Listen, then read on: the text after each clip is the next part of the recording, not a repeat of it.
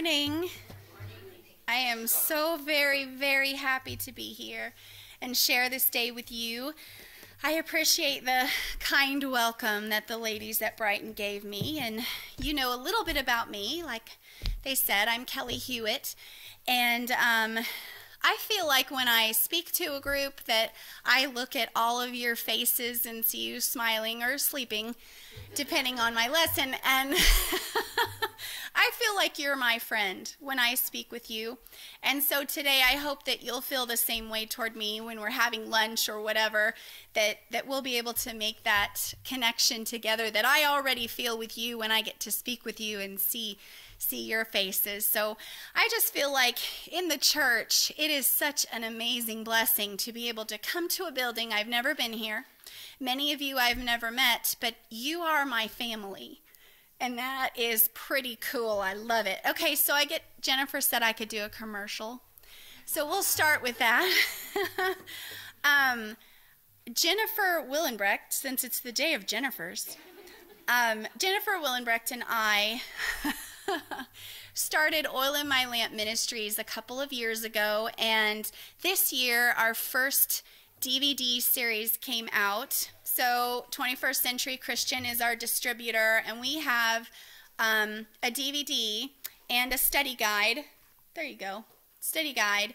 That the reason we created these is for churches like all of us attend in Colorado and Utah and Wyoming and small places where we don't necessarily have 30 women signing up to teach ladies class. This is just basically women's Bible class on DVD. No prep.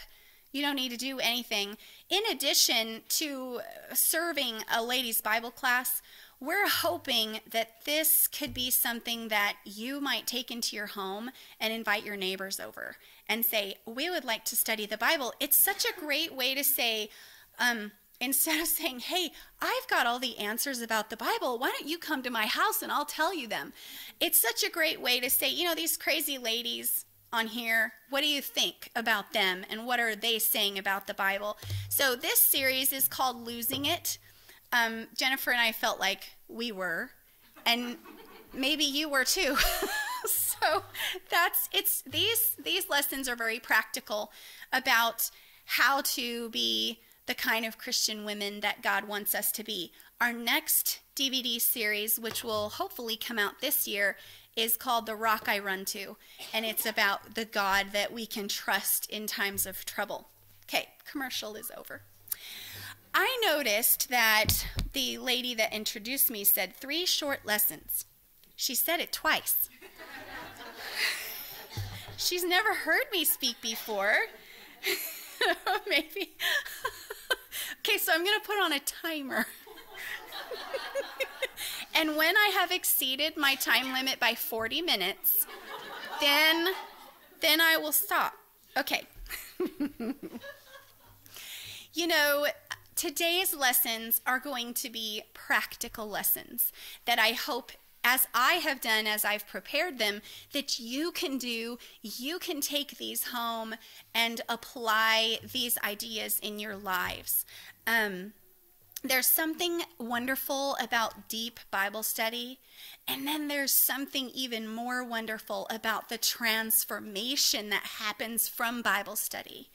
And I'm hoping that today what we come up with together is transformation, so that you leave here changed, so that you don't walk out of here saying, yep, I know some more facts, but that we can take the truth of the Bible and we can be women who are truly showing that beauty of Christ every day. You know, our topic today is able to bloom. And really, there is hardly anything on earth more beautiful than a flower in full bloom. I love roses and daisies, but especially peonies. Oh, they're so big and droopy and heavy when they're in full bloom. I love them.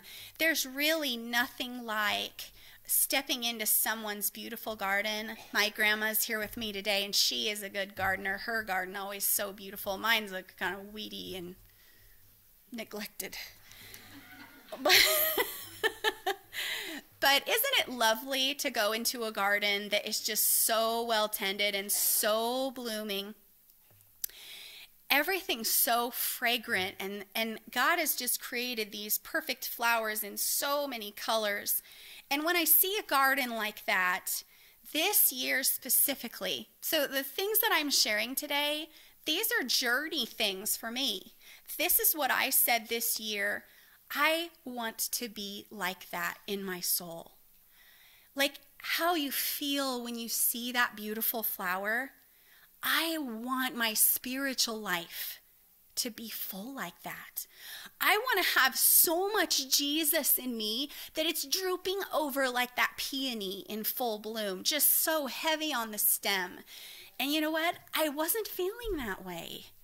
We don't always, do we? And I saw other women around me and I went, oh, they're so beautiful. It's like being in the same room as a garden with these women that were just spiritually blooming. And so this year I said, this is what I want to do. I want to go on a journey of blooming. And what is a blooming plant? A blooming plant is obviously a healthy one. The ones in my garden maybe don't bloom as often because they're not as healthy sometimes. So my mission today is to offer you and share with you how I journeyed on this way, simple suggestions to help you bloom spiritually today and in the future, and to also help us when we find that we're not blooming. There are lovely women in here today who feel like they're in full bloom. Their spiritual life feels rich and full. And there are women in here that feel like it is winter all the time. Spiritually, you just feel so dry. And guess what? I feel like I can talk to both women today, wherever you are. So you'll see that I brought my quilt. My husband's great-grandma? This is my mother-in-law. Isn't it cool that I have so many supporters? I love it. Great-grandma then. My husband's great-grandma made this quilt for him when he was born, and I thought it was a neat example. So kind of look at the quilt and the beauty of the different patches. But this first lesson, I want to talk to us about a subject that is becoming more dear to me every day as I found the value of it to strengthen the bloom of my spiritual life. Now, how many in here are hungry or want or have wanted a mentor in their life? I have. We're going to read in Titus 2, 3-5. We're not going to read a ton of scripture today, but we are going to read this one. Just to focus our minds on the idea of mentoring. We've all read this verse. In fact, there's probably been entire ladies' events kind of focused on this particular verse. So Titus 2, and this morning Titus had vanished out of my Bible. I couldn't find it at all. So if that's happening to you, it's all right. Older women likewise are to be reverent in their behavior, not malicious gossips, nor enslaved to much wine, teaching what is good. Okay, so we have this picture of the older woman, that they may encourage the young women to love their husbands, to love their children, to be sensible, pure, workers at home, kind, being subject to their own husbands, that the word of God may not be dishonored. Now that is a very beautiful verse. Whoops. And in church, I have often said, well, where's that woman? Come on, older women, bring me the bloom. You know, where are you in my life? And I need encouragement to be the wife that I'm not every day. I need encouragement to love my children. I need a lot of encouragement to be sensible. But are you with me? Does it feel like these are not happening? How many in here would say, I have a full-time mentor? Not many of us. And the thing is, it says older women. I am older than some in this room. Now, there's probably someone in this room that has no one older. We won't ask.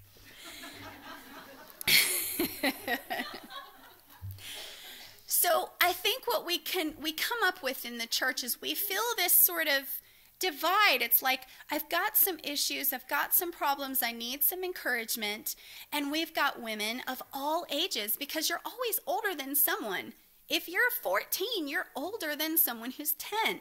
You are the older women. Obviously, we're not expecting them to espouse all of these things, but my point is that you're always older than someone. And in order to bloom, I want to look at mentoring in a totally new way. Because what we have is women who have needs and wants to grow, and we've got women who have gone through a lot. They have seen a lot of trials and troubles, and they have walked the way of Christ. And there's like this gap where we're going, how come we're not connecting? How come we're not making this happen? How come I don't have this big relationship of mentoring? So check out my quilt, and you'll see that the beauty of this quilt is in its multicolors, isn't it? It's got blue and yellow and pink and purple and orange. And you can see that it's basically a work of art. It's something I could never create, and some of you have created things just as beautiful. But to the eye, it is so pleasing, but also it's so useful to warm up in, to decorate your home. Quilts are just very, very intriguing to me. Rather than seeing mentoring as one big relationship that just changes everything in your life, I suggest to us that we begin to look at mentoring connections in the church as a quilt, made up of pieces of colorful interactions that we have with each other. We're going to look at mentoring connections instead of being one big thing, one big relationship where I can say, that woman, Sue Sparks, she's my mentor. We don't really have that opportunity very often. I want us to change our mind and say, mentoring is like this quilt. It's these beautiful connections that you might make with me today, that I might make with you today. And I'm going to take all of those opportunities and I'm going to sew those together into a quilt built on the beauty of women's experiences that they share with me. And that's going to keep me warm when I need to bloom.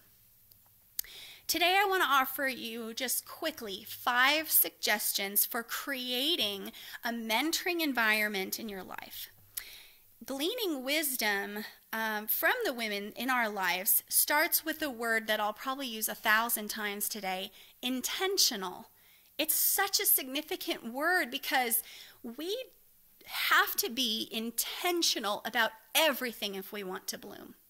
In Colorado, you do not put a seed in the ground and walk away and go, yep, there'll be a garden there, right? I mean, maybe that happens in Alabama, and then you're hacking it down going, I wish it would quit growing. Not so here. Not so here. And isn't our spiritual life so like that? We have the seed planted in us, and if we don't intentionally cultivate, we will not bloom. That is what I found in my own season, is that I had missed the intentionality of these kinds of things. What I learned about mentoring is that older women older than me, are not going to just walk up to me and be like, here's your advice. Thank you for not doing that. I'm sure you've seen places where I could improve. But they don't. They don't just walk up to a young mother and say, well, here's, 7 things to do with your kids, or I saw you disrespecting your husband over there, and here's some wisdom that you could have from me. We're not getting that connection going. Can you imagine what your response would be if that happened? It would not be pretty. But I do know that many older women are eager to share. They're eager to tell us younger women what they've gone through, what they've suffered, how they've been victorious. They're eager to share their own bloom, but we have to invite them into our lives. We have to say, would you make a patch for my quilt? Would you do that for me? We have to be very intentional about mentoring. We have to stop putting the burden at the older women's feet. And we need to say, I want to bloom. I take responsibility for blooming, and I am going to seek that out. That's where we've had the breakdown. We put all of the burden on the older women, and us younger women are like, yeah, you're not mentoring me. No, we have to change that. We have to seek that mentoring out intentionally. My timer went kaputs. Oh, I got lots of time.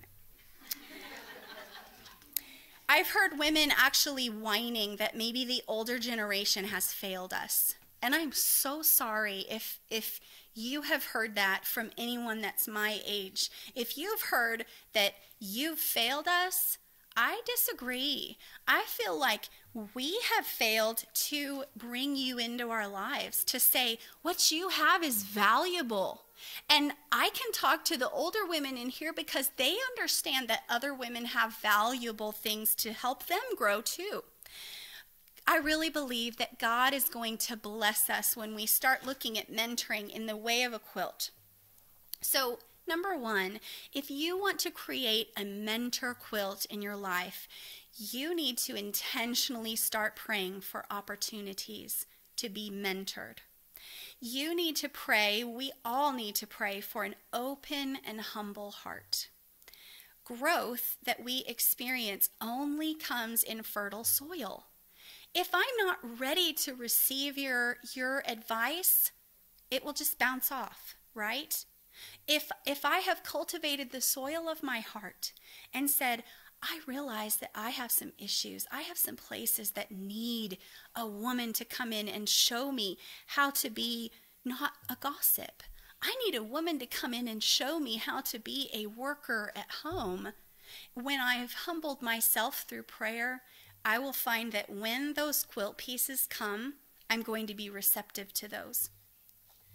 I want you to also think about, I consider myself to be a speaker and a communicator. That's what I feel like God has given me to do, and I adore speaking with women.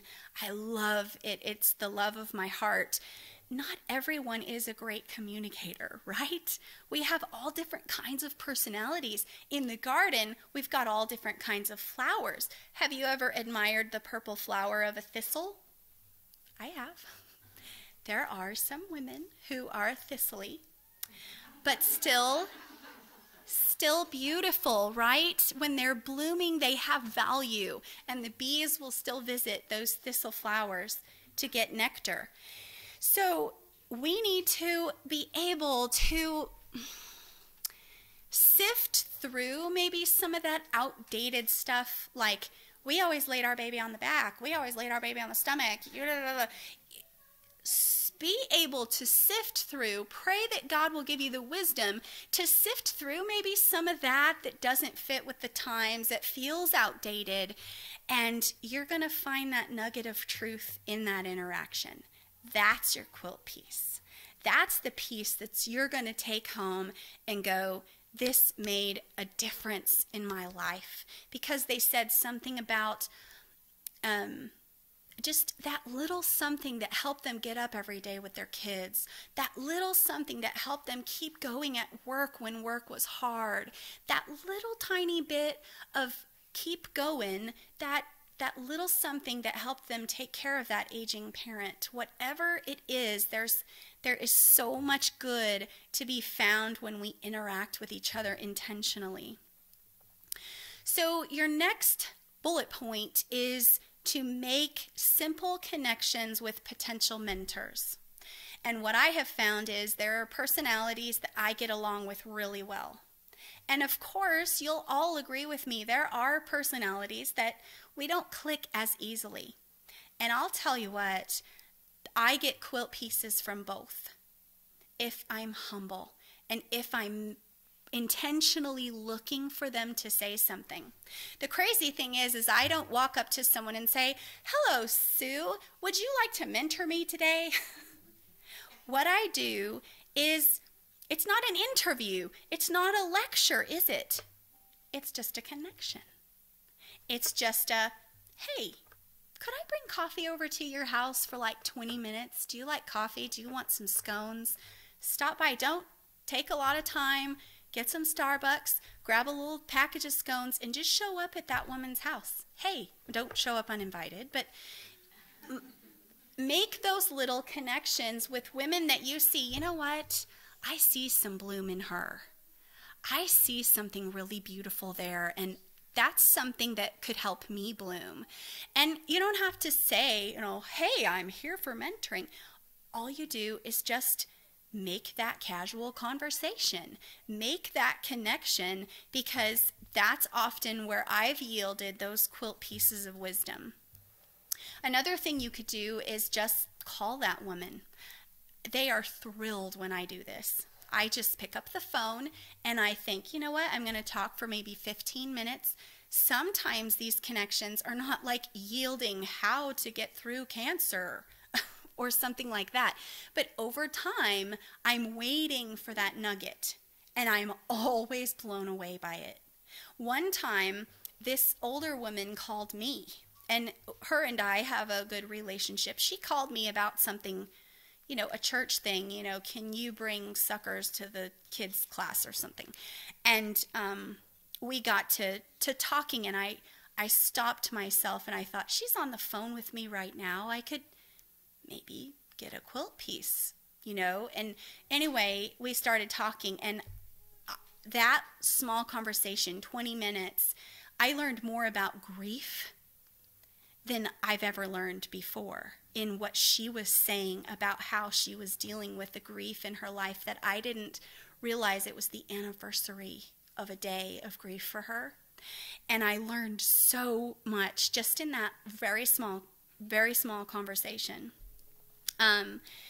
In addition to those kinds of things, which take some effort outside of church, at church functions, potlucks while you're standing in the pew, you don't need to just sit with your kids or your people. You see those women who bloom. I know you do. You see them and you think, wow, that's what I want to look like when my garden is in full bloom. You just seek those out.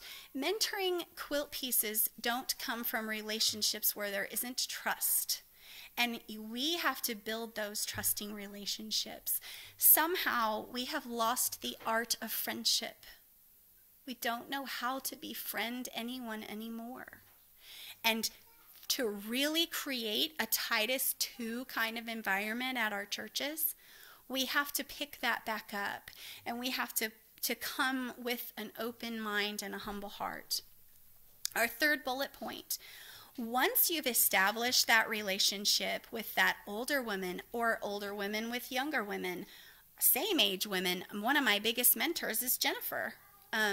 We share a lot of times together that way. But once you've established this relationship, ask good questions.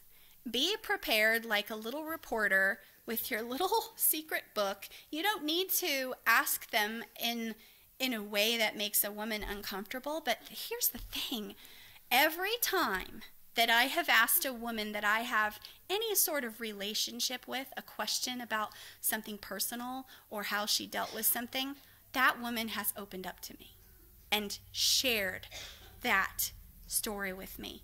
Sometimes I didn't need to hear that, right? It's something maybe I already knew. That's okay. You learned more about her. But every now and again, see, because mentoring isn't that big relationship with that one woman that just changes your whole world. It's this. It's this quilt piece, beauty in all the little different bits. So once you've established this relationship, take time to ask really good questions. Maybe start with some easy ones. How did you get your kids to sleep at night? Or how did you help your aging mother understand that she couldn't live by herself anymore?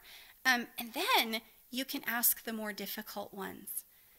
After a while, you can ask difficult questions. And seriously, don't be afraid to do it.